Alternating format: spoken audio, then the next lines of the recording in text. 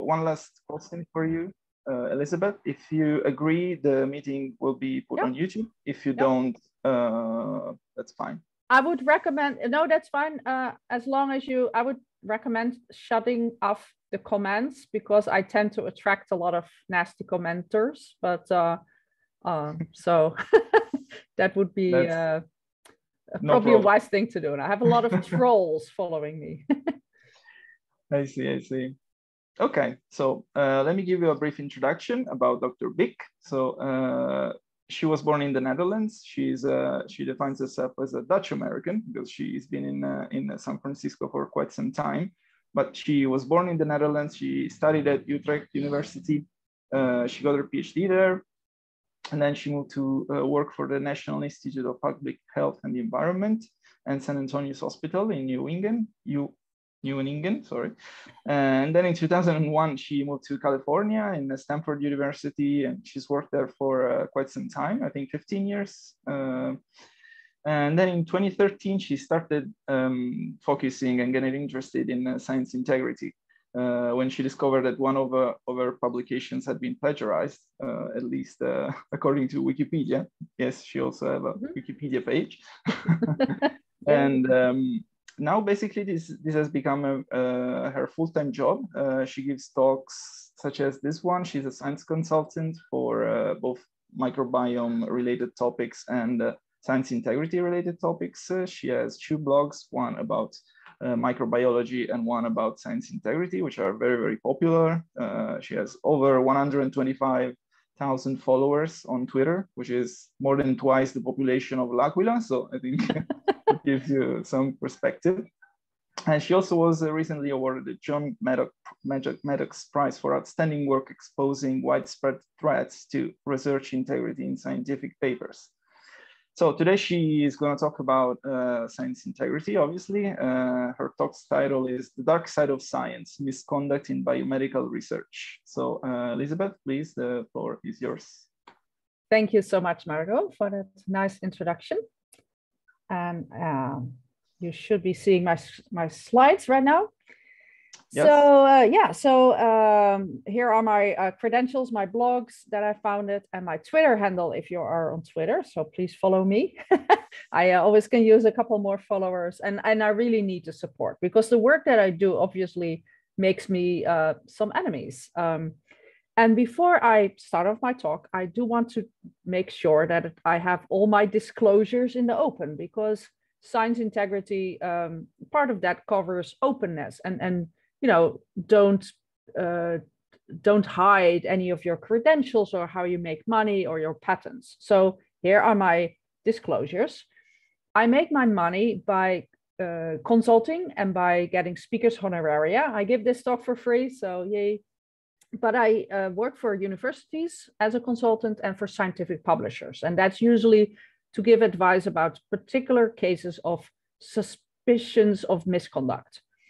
I specialize in images, so that's what I'll do, and that's what I'll be showing lots of examples about. I have worked at a company called Biome. I have 4 patents from that time, but the founders are charged with insurance fraud. So I don't think that's going to make me any money, but here it is. I do have 4 patents related to microbiome work. I make most of my money by a Patreon account. I don't say this to ask for money, but this is where people can donate $1 or euro or small amounts of money. And together that gives me a reasonable income. So I can devote most of my time, not as a consultant, but by voluntarily screening the scientific papers for all kinds of problems. And I'm also not the only person doing this. I do want to give credit to this little army of people who are doing very similar work. So we scan the literature for errors and for signs of fraud, and each of us has a slightly different specialty. So I focus on photographic images and plots. Some other people might work on plagiarism, or might work on citation rings, or might work on statistical problems, or might offer the platforms that we use to publicize our work. So I do want to give credit to lots of people who are here, listed here, but also working often under a pseudonym, because you can imagine that this work is not always appreciated. Basically, what we do is criticize other people's papers. So why do we care about publications, and why do we care about errors in publication? We care about that because scientists build their research on the work of others. So I see scientific publications as building blocks, as part of a great wall of science onto which every generation layers another layer of bricks. So when we do research, we usually will look at the literature, we will see what other people have published, and we build our work on their work. We also hope, of course, that our work will be cited and inspire others to do new research. So scientists build upon each other's work. But if one of those bricks, one of those publications contains an error or contains even fraud, that might mean that we as scientists could waste a lot of time trying to reproduce that work.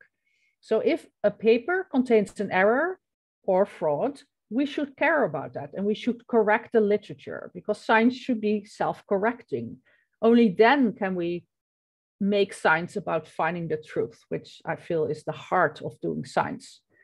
So as scientists, we tend to trust each other's work. We tend to believe, if we peer review a paper or if we read a paper, we tend to believe that everything in that paper is true.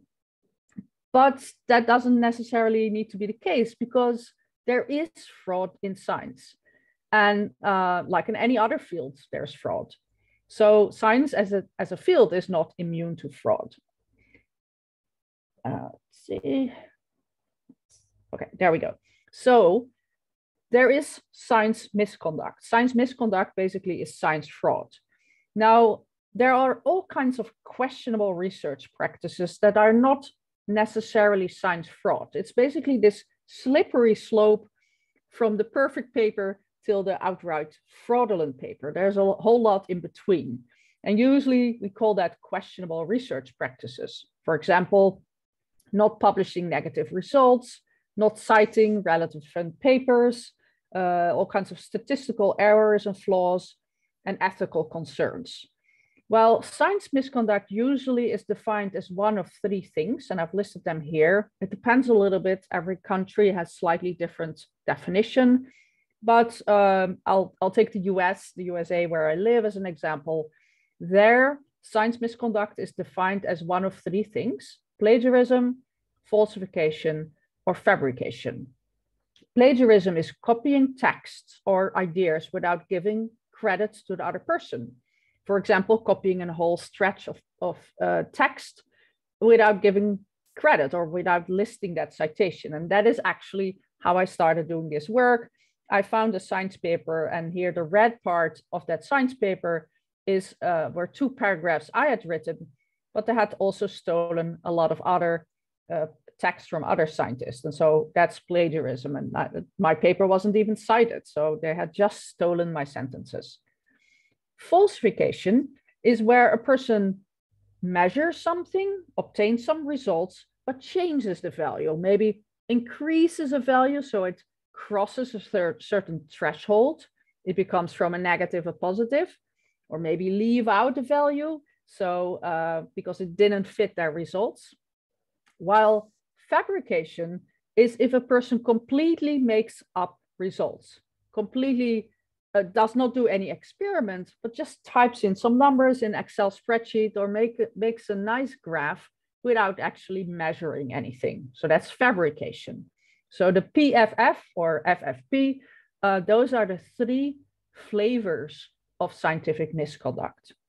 Now, I can think of different scenarios that drive people to do misconduct. I don't think anybody starts their scientific career thinking, haha, let's do some misconduct. Nobody starts their science as a scientist. Nobody starts that way. People do misconduct because we're driven by pressure to publish, or by the taste of success, or by a power play. And those are 3 types of things that I think could drive a person to do that. So first of all, we all feel as scientists the pressure to publish. And it's much easier to publish positive results than negative results. So if we are really held accountable by how many papers we publish per year, or any other time measure, we are tempted to publish nice, shiny, beautiful results. And we are tempted to change maybe our results or tweak them, and maybe to even fabricate results, because we all feel that pressure to publish. I can also think of a scenario where a person was very successful as a postdoc and maybe has a Nature or Science paper, but then when they move on to a new university and they become a professor, they change their research topic a little bit, and maybe now the results are not as beautiful as they were, but this person has maybe been on television, has been interviewed, has tasted success, and wants to continue that.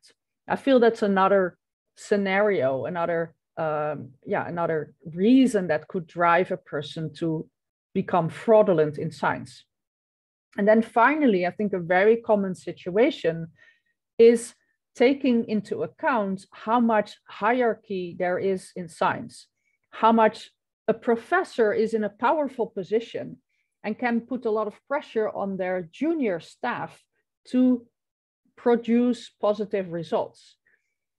For example, a person in the United States, if they are on a visa, they are very dependent on their professor to get a nice letter of recommendation or to get a publication. And if that professor is not happy with the results that they produce and ask them, I want this experiment to work by Friday, they feel this enormous pressure, because if they're fired and they're on a visa, that means they need to leave the US and go back to their home country within 5 days. And that's an enormous amount of pressure to put on a person. And you can sort of see how in a situation where there's a powerful boss and a person in a dire circumstances, that they might feel the need to cheat, otherwise they would be fired. So these are just some scenarios I think about how people or why people might start to become fraudulent. It's also why I'm respectful for the persons who do it. So I usually, when I talk about science misconduct, and I'll show lots of examples of photos and images that might have been photoshopped or manipulated otherwise, I tend to make it about the figures and maybe the papers, but not about the persons. Because behind every one of these scenarios, behind every case of misconduct, there is a sad story. There's a person who felt the need to do this, not because they just thought it was funny to do, but because they feel the pressure and they are fearful of losing their position as a scientist unless they cheat. So I don't want to make fun of people. I'm not going to name any names. And I just want to make it about the problems that I'm finding in scientific papers. So my first finding of an image with a potential problem is shown here. It was a set of papers. It actually was a PhD thesis with plagiarism. And I saw in this PhD thesis 2 chapters with images that appear to all look the same. So here are 3 figures, and I've marked in blue a part of an image that look the same in each of these 3 figures, even though these figures represented different experiments or time series or concentration series. So the image had been either like moved a little bit or cropped a little bit differently. And in this case, it was even mirrored, it was flipped. And so that to me suggested that this was not just an accident, that a person deliberately flipped the image and made it look like something else. And so I reported these, and these papers were retracted. But I also realized that apparently I have a strange talent for finding these duplications, because each of these papers had been peer reviewed and published in a respectable journal. And so maybe people weren't really looking for these things, but I could look for photographic images and maybe detect this. So what I did is I realized that photos in scientific papers, they are part of the data. They're not just illustrations, not to make it look nice. Photos in scientific papers are showing us data. And they're also unique. So if you look at some photos that you might find in scientific papers, like here, these are all fine photos. There's nothing wrong with them. There's no duplications. but we can see that our eyes are very good in finding patterns and comparing these images and showing that each of these photos are unique. Even photos of DNA gels or proteins, so like this Western blot, we can see that all these bands have slightly different backgrounds and shapes and sizes and dots and spots. We can tell them apart. And we can also tell, because our brains are so, and we're so visual, we're so good in detecting, faces and leaves and rocks and realizing that all these things in nature are unique. We can also see that there might be duplications in images. So after scanning lots of papers, I realized that there are sort of roughly 3 types of duplications that one can find. First, there's the simple duplication. This is a bunch of panels, and you can see each of these panels is unique, except for these 2 pairs marked by me with red boxes. So I usually draw boxes of the same color around things that look identical to me. And these 2 also look very similar. Usually I use the word very, very similar to keep me out of legal trouble. So 2 panels that are identical, but in both cases, these are exactly the same photos being used twice. Now, this is often just a genuine error, just an honest error. Somebody didn't label their photos very well. That's not good, but it's not really done with the intention to mislead the reader. But that might be different with these types of duplications here on the right, which are repositioned duplications. So they could be photos that are a little bit shifted or mirrored or stretched or rotated, things like that.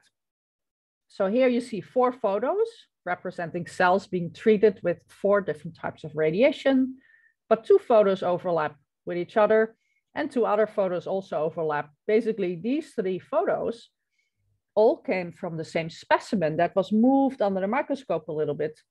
And yeah, I don't know, that to me is very sloppy or even maybe done intentionally. And here you see the same. These are 2 Western blots representing different proteins and different cellular locations, and yet they overlap with each other. So these are repositioned photos. And then here on the bottom left, we see what I call duplication with an alteration. Basically, we're looking at photos with duplicated elements. So gel bands or protein bands or parts of a photo, maybe a cell or parts of a tissue are duplicated within the same photo. So it's like photoshopping. It would be like looking at a photo of a dinner table and seeing Uncle John twice in the same photo. Maybe Uncle John has a twin brother, but usually you would not expect to see the same person in a photo twice. So that is sort of the same situation as I see here. I see the same band 3 times in this photo and 2 times in this photo marked in blue or red boxes. And so that is very unexpected and almost always done with an intention to mislead. So summary, type 1 duplication is very likely to be an honest error. Type 3 duplication is very likely to have been done intentionally. So basically science misconduct. While the type 2 duplications could be either one, honest error, or intentionally done, but especially if a photo is rotated or stretched, there seems to be an intention to mislead the reader. So some examples of these photos. So here's a type 1 duplication. You see a bunch of panels here. All the photos are different, but there's 2 photos that are identical. And again, I want to stress that this is not science misconduct. In my opinion, this is an honest error. And it was quickly corrected. Well, quickly in scientific publication terms means a couple of months, but that's relatively quickly, as you will see later on. So I reported this to the journal, to the editor-in-chief of PLOS ONE, and it got corrected. And the authors apologized. They actually said, yeah, sorry, we used the wrong photo, and here is the correct photo. So that's all good. But here's a type 2 duplication, and I'll show you the photo without my markings first. So you might spot, if you're good at this, you and you will be hopefully a little bit better after hearing my talk, you might spot there's lots of duplicated elements here. Lots of these photos overlap, even though they represent different cell lines and different treatments. There's lots of overlaps here. And this paper got retracted. And I think, again, this is a good outcome. It did take a couple of years after I reported it, and banging on the door of PLOS ONE every time, like, don't forget about me. And finally, they retracted the paper. But 27 papers cited this paper. So 27 other research groups might have built their research on this particular figure.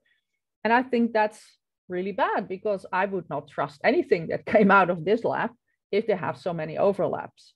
It's either extremely sloppy or done intentionally. Here's another example. This is a Western blot.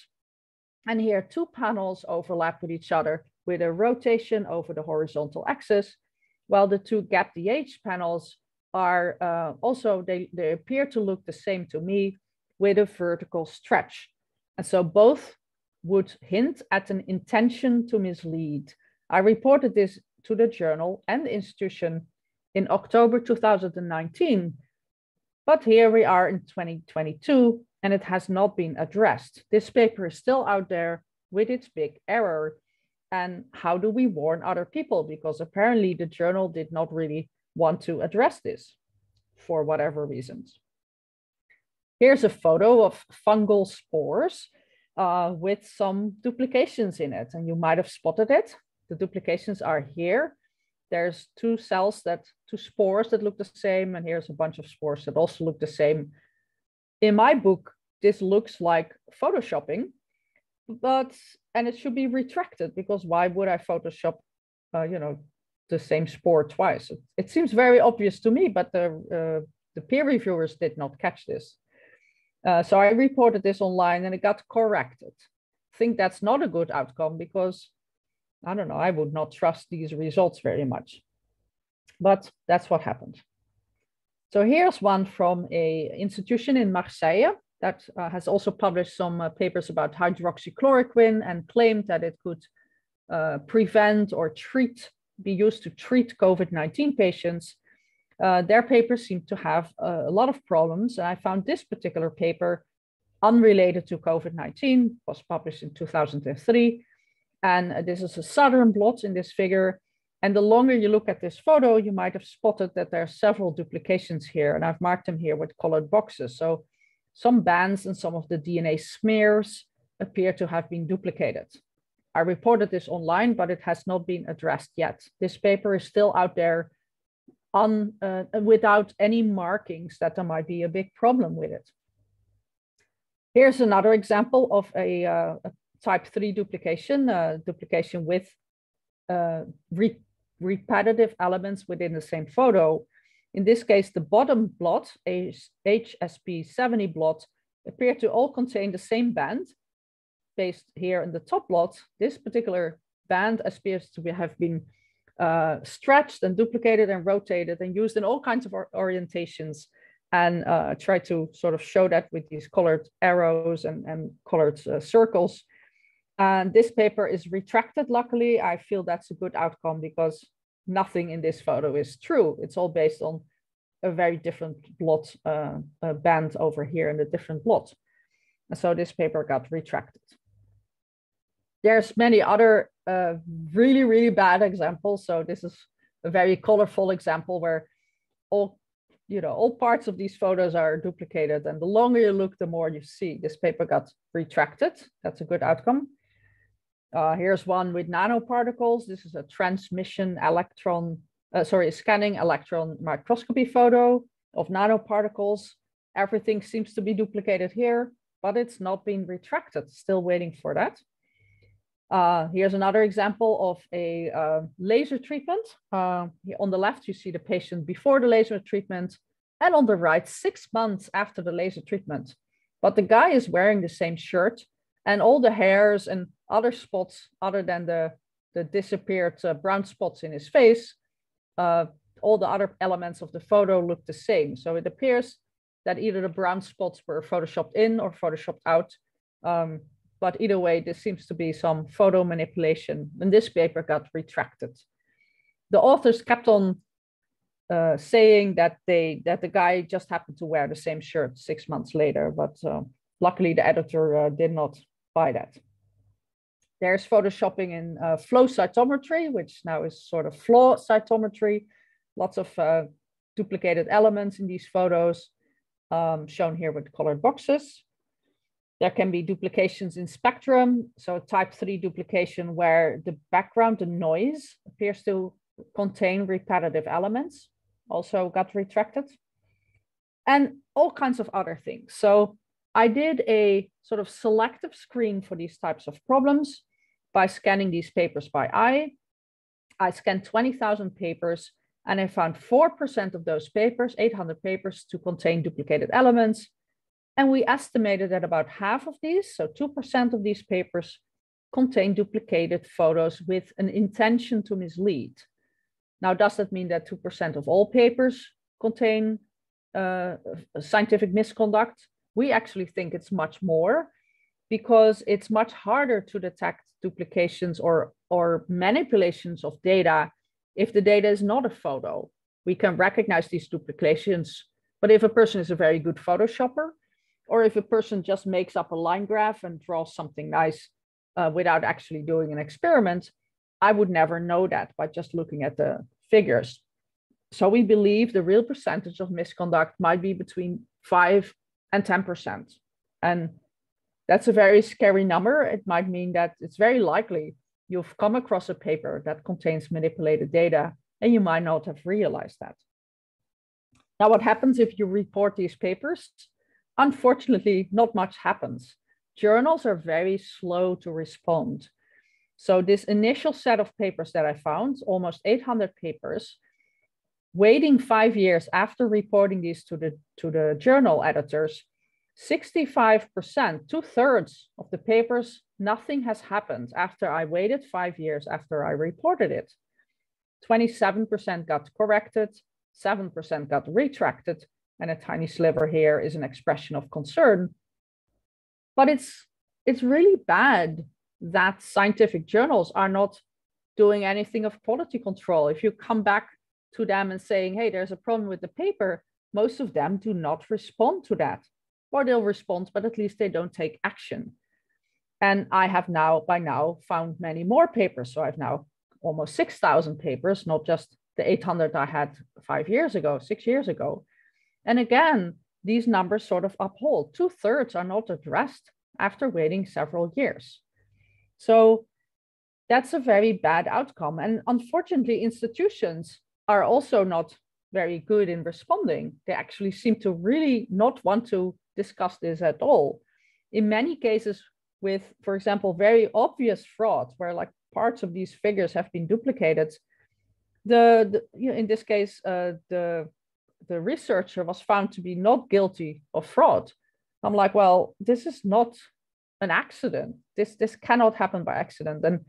And so, yeah, it's so bad for science that institutions just do not want to address these problems. They keep on giving grants and awards and lovely words to researchers, even if they do fraud. Nothing seems to happen.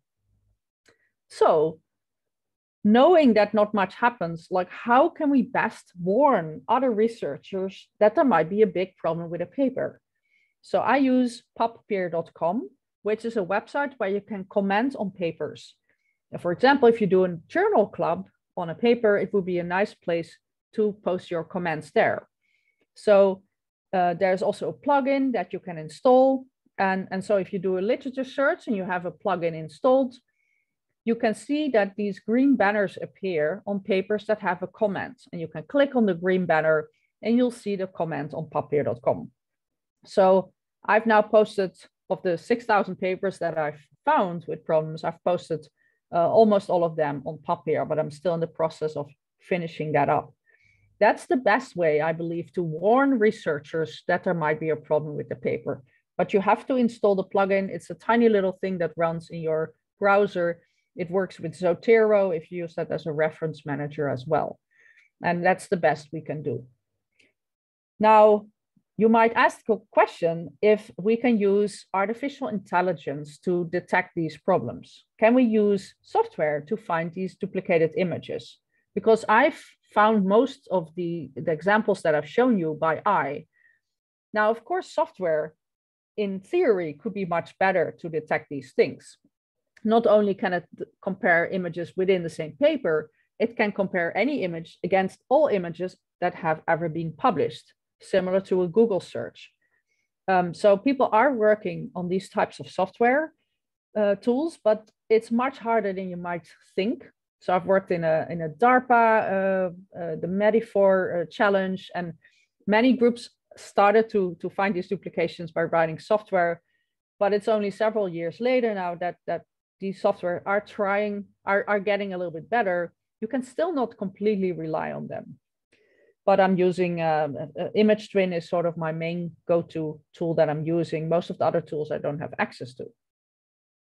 Now, so AI can be used artificial intelligence can be used to spot these duplications, but unfortunately, it can also be used to generate fake images. So this is sort of a two-edged sword. AI can be used for good things, but also for bad things. So you might be familiar with the website thispersondoesn'texist.com, which uses AI or machine learning technology to generate faces, photos of images, photos of faces that look very realistic.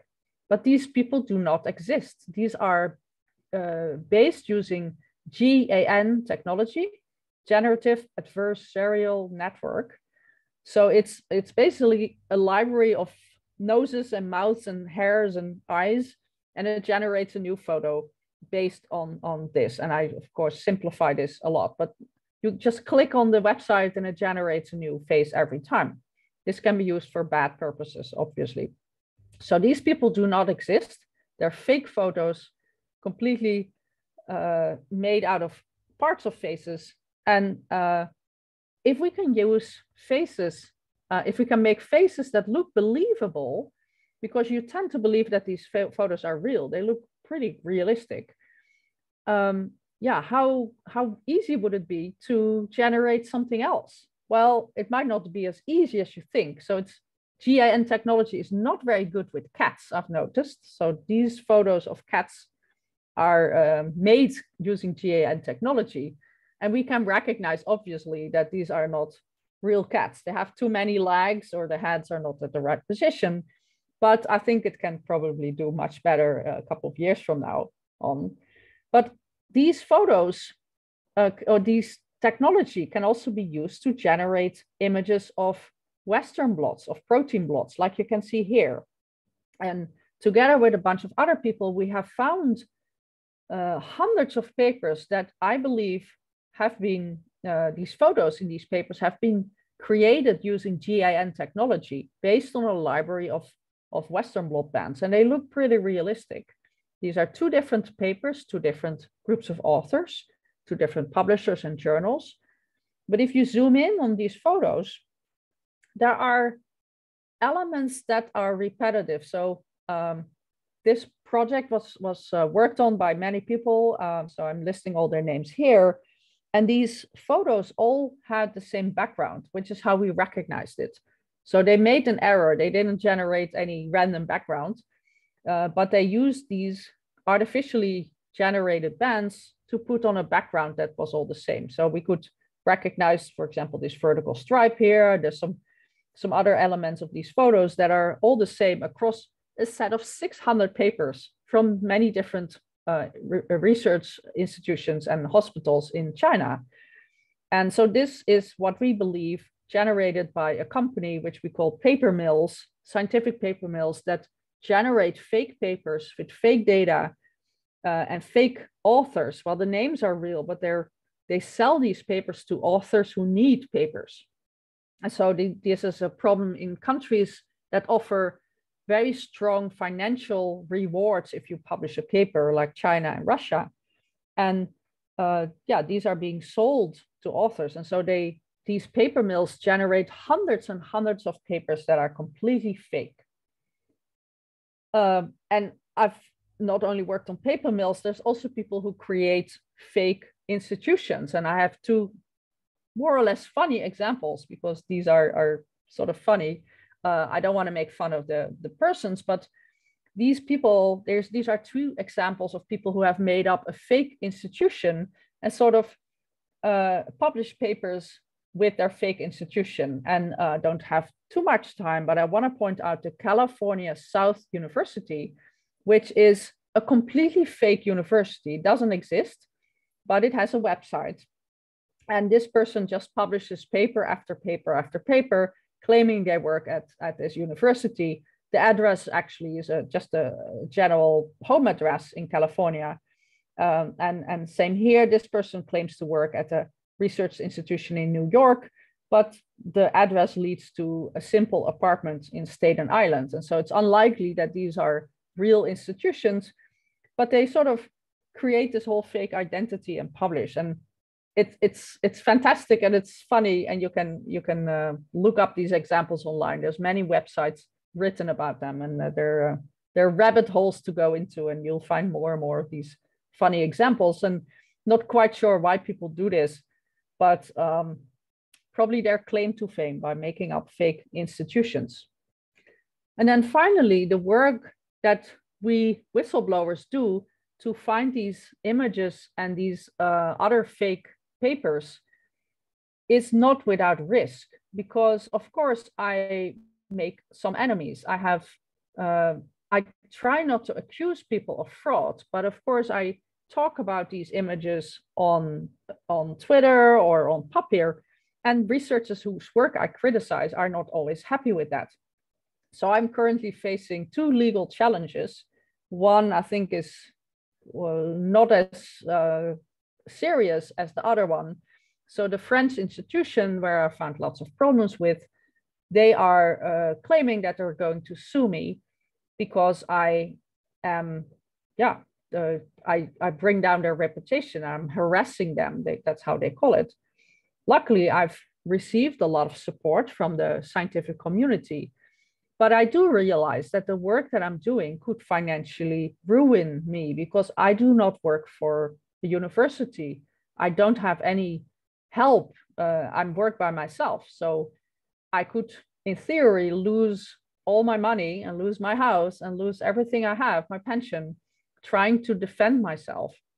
So I hope there's going to be some legal protection and at least some support by the scientific community for the work that I'm doing.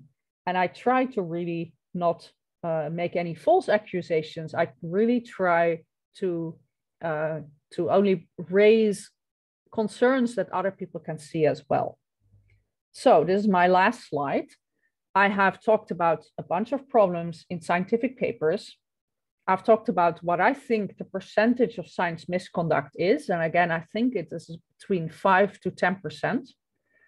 I've talked a little bit about reasons why people will commit science misconduct, and about maybe the fact that we focus too much on publications as a measure of productivity for us scientists.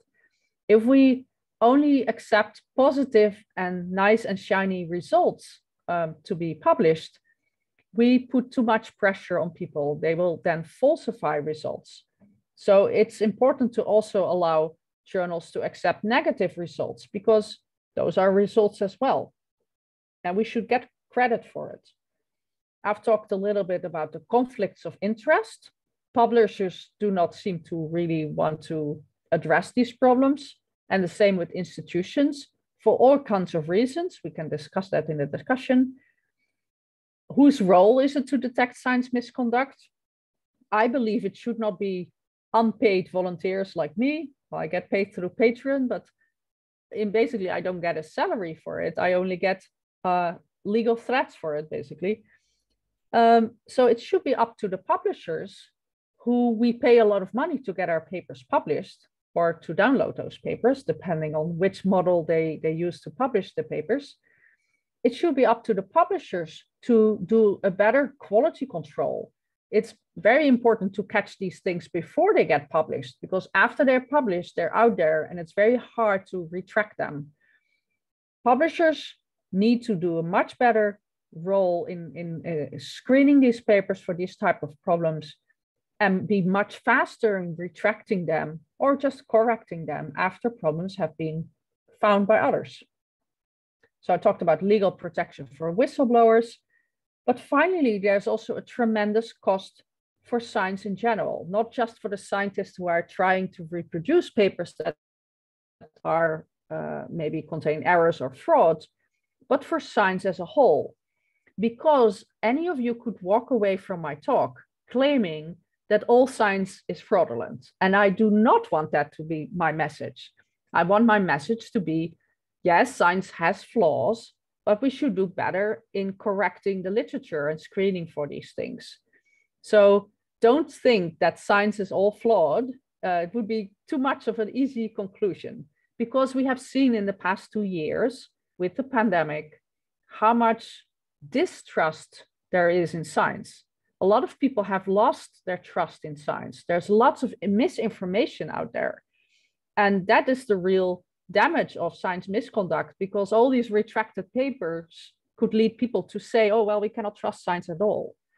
But I want you to trust science, because science is going to be the only way we can get out of pandemics, can solve climate change, all the big problems we are facing in the world. We can only solve those if we trust and believe and do good science. So I hope that's the message of my talk.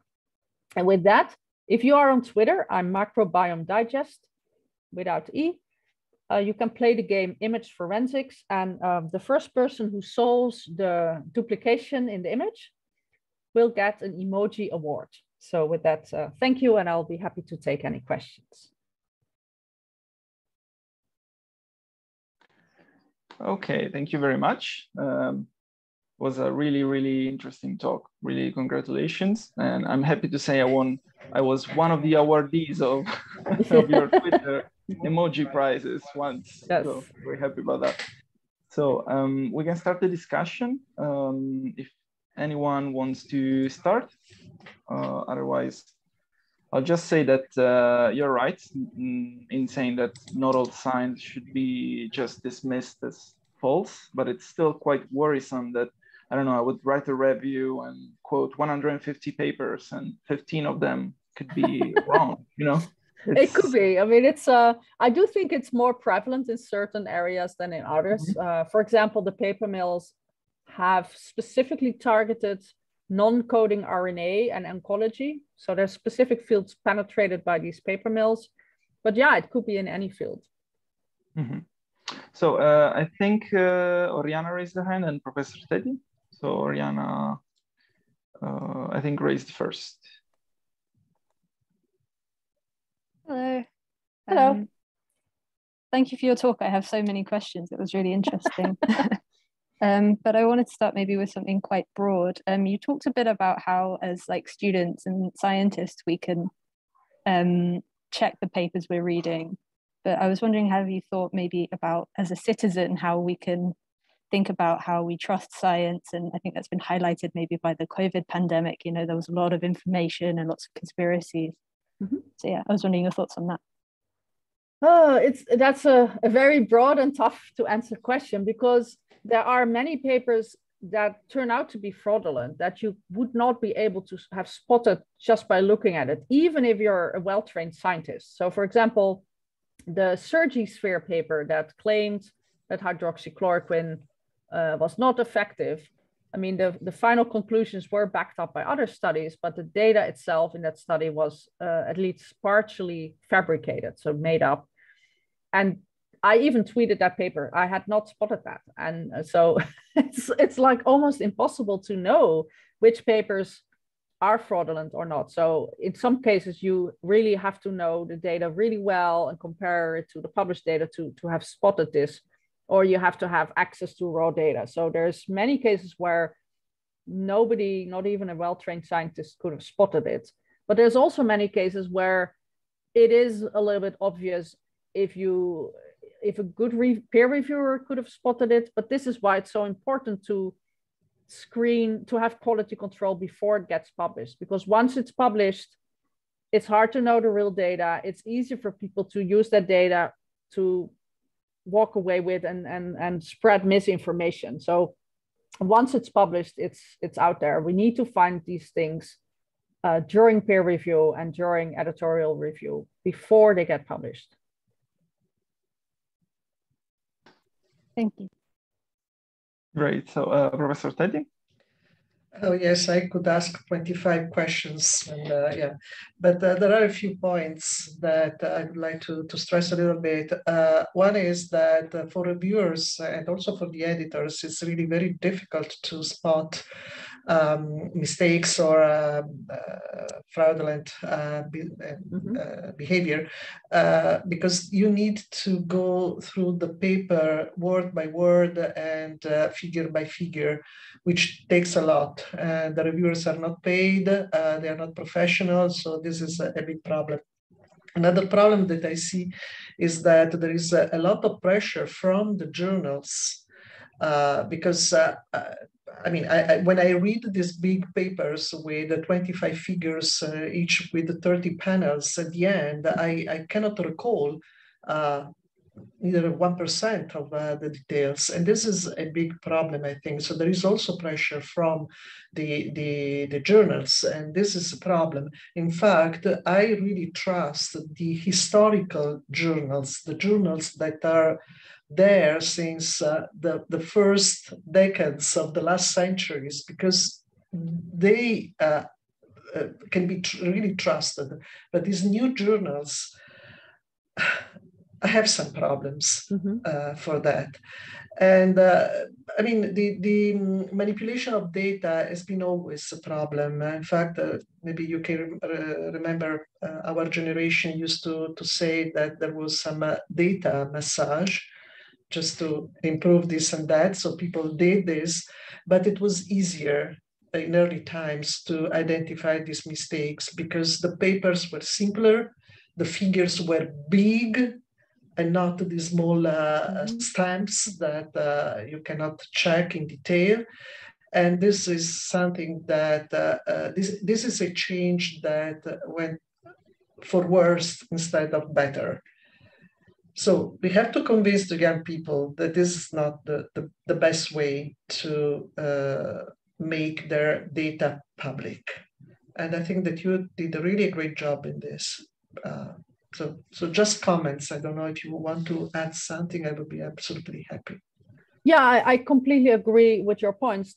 Data, like scientific papers, have grown enormously complex, and they're really hard to peer review. Also because they're more and more multidisciplinary. So as a peer reviewer, I might understand part of the paper, but completely have no idea about other parts of the papers. And you're right, like some of them have, like, I don't know, 59 supplemental figures. Who's going to check all of that? And I have some software that I can use to dump the figures in and hope that it will find some duplications, but it's still not completely trustworthy and has lots of false positives as well. So I would be a big supporter of publishing smaller amounts of data and not having these complete stories, but publishing just one figure and one little experiment and having that peer reviewed in some way and becoming maybe less dependent on big publishing houses. And I have found these duplications even in maybe trustworthy journals like Science and Nature. So they're everywhere. And sometimes actually society journals do really well.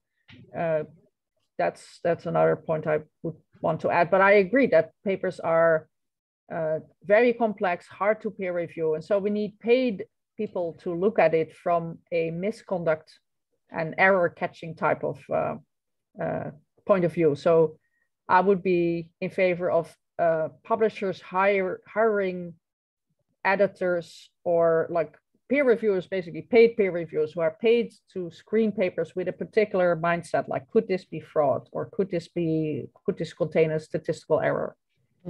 Let me add that for these big journals, doesn't matter if the results are fraudulent or not, because they are quoted. Yes. And so the impact factor goes high. Yeah, and that's so even if the papers are quoted for negative issues. So sorry, I stop here. Thank you very much. Professor Civitelli, please. He knows a thing or two about society papers. So. Yes, yeah. Well, thank you, Elisabeth, for your presentation. It was really a treat. I've been following your work as well as Retraction Watch and all the other, the data sleuths, and they help us a lot. And my experience here as editor-in-chief of a society journal, and I'm glad about. I appreciate your comments about the society journal being perhaps the bastion of let's say not necessarily as the most highly reputed, but certainly as a model to be followed for ensuring at least participation of the researchers directly in the scientific publishing, as compared to big, profit-driven publishers. The comment I was going to make is about, you raised a lot of questions, and my personal experience is that as I took the helm of the journal back in 2018, this problem really exploded in my face. The journal had no mechanism and no ideas how to deal with this, because there really was no need for any structure, since the problems were just very few. But then between 2018 and 2020, we received more than 50, maybe 60 complaints from whistleblowers. And also have to thank your colleague, Claire Francis, for that. I am not Claire Francis, by the way, but yeah. Okay. So we had to really react in a different way. And, it took a while, but finally the society recognized that this was a big problem. And we created a panel of volunteer members who would look into these problems in a systematic way. We call it the Research Integrity Panel, and serves not only JBMR, but also JBMR Plus. By the way, Device is here also among the attendants, and she's the editor-in-chief of JBMR Plus as well. So she can probably give us her take as well. So, I mean, that has helped us quite a bit in addressing pending issues. The problem that you were discussing before is how to deal with incoming papers, how the readers can realize or start raising doubts about the integrity of what they read. There is really no solution. It's just it's going to take a while really to change the culture and for people to understand what the problem is, and start recognizing the quality of the data rather than taking everything at face value.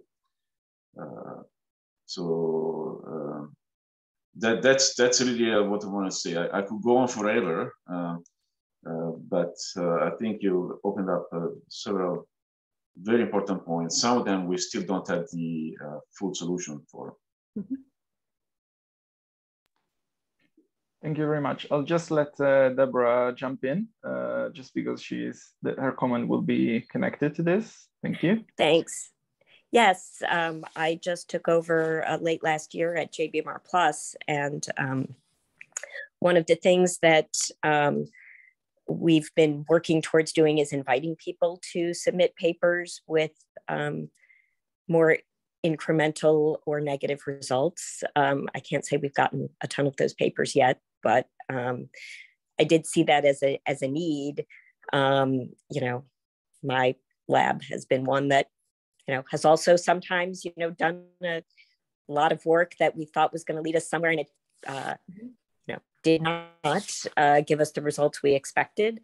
And I do hope that we won't be alone in convincing authors. And I think that's one problem of convincing authors to actually write up their negative results and send them in and perform the work in as rigorous a manner as they do when they get positive results, because I think sometimes people get negative results and just walk away.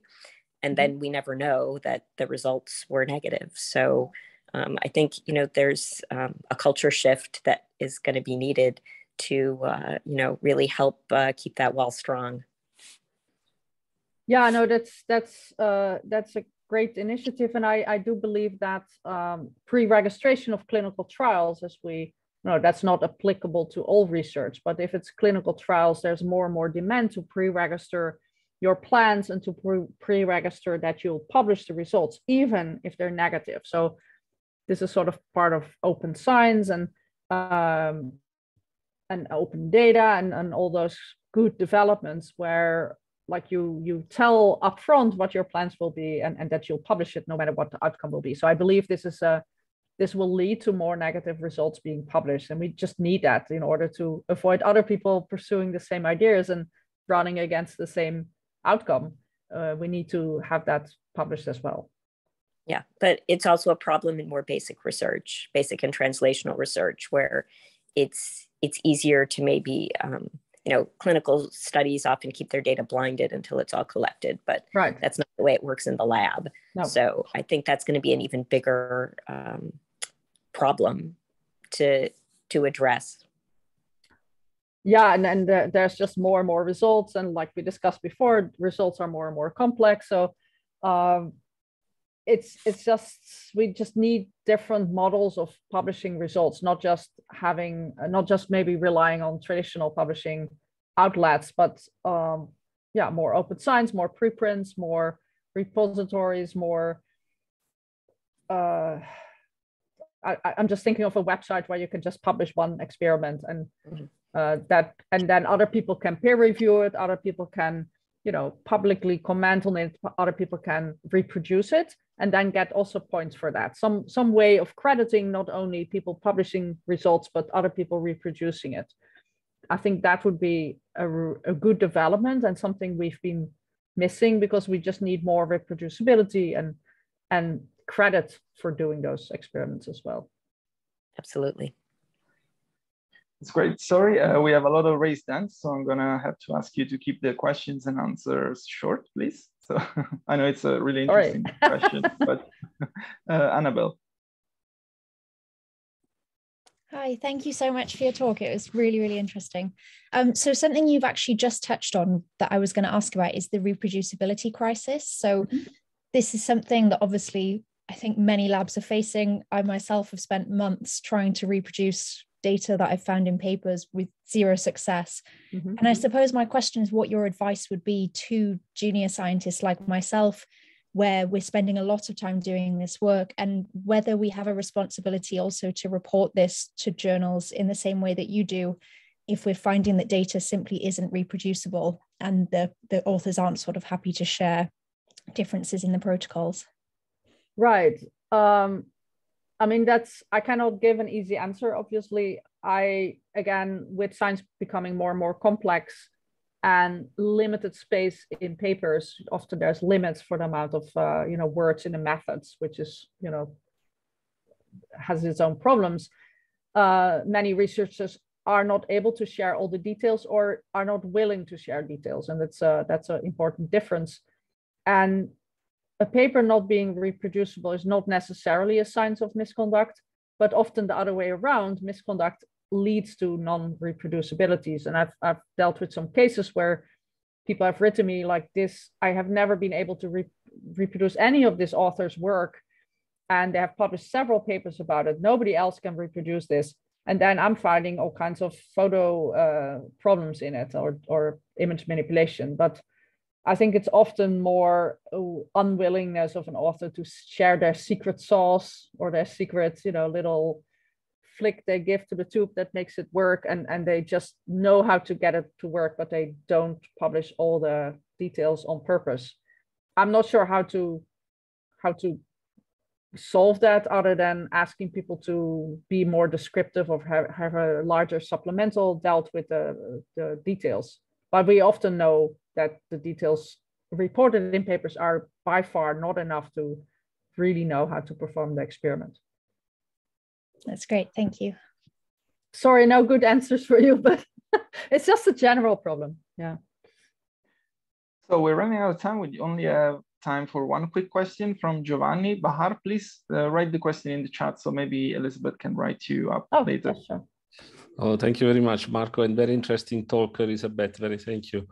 I'm a technologist, so I would like to defend technology a little bit, saying that actually technology can be used also to detect fakes, as well as face detectors, fake detectors for faces and for images. But that's not my point. I would like to say that maybe we should rethink the review process, and we should ask to authors to certify data. I mean, research integrity is based on data integrity. And data is given by numbers and images and everything. Nowadays, there are many, many technologies that can help to certify data. I'm talking about blockchain. I'm talking about cryptography, digital signatures.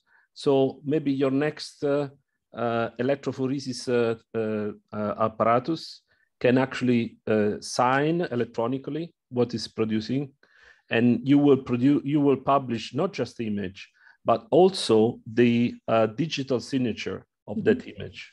Okay, that's just a point. Thank you very much. Thank you. Okay, so I don't know if you want to comment on that, Elisabeth.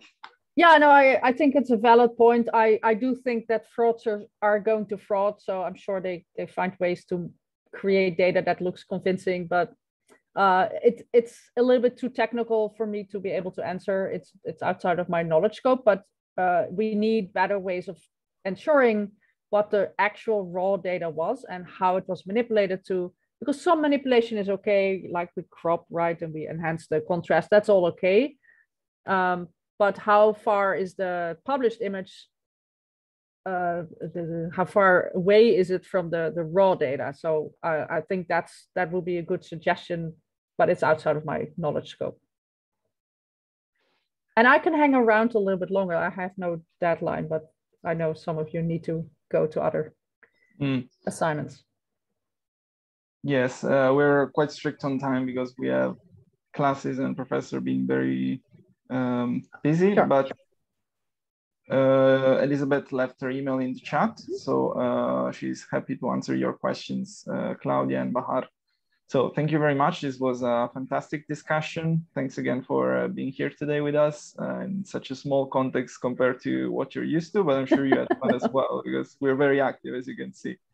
So yeah, thanks again, and I'll see you soon. Thank you. Thank you for inviting me. Bye. Bye-bye.